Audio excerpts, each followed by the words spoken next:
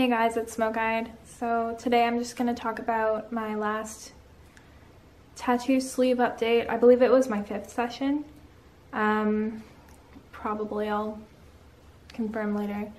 But I know it's late. I just haven't had time. I've had a lot going on lately and I just couldn't record anything about it. So this time it was way back on the 29th of September. He went over a little bit just to touch up on some parts because it was very patchy when it healed. And I took the summer off just so I can go swimming and do all the beach stuff that you usually do.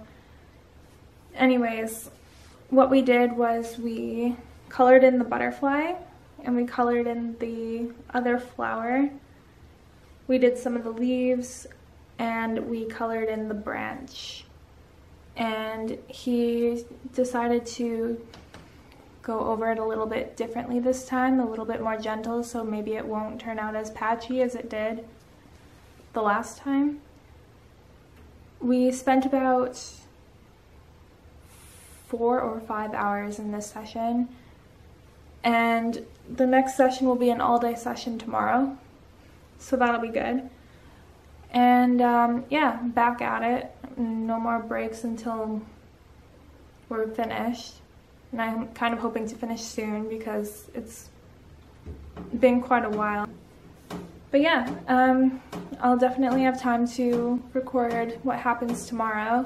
The pain for this one was not bad at all. It was just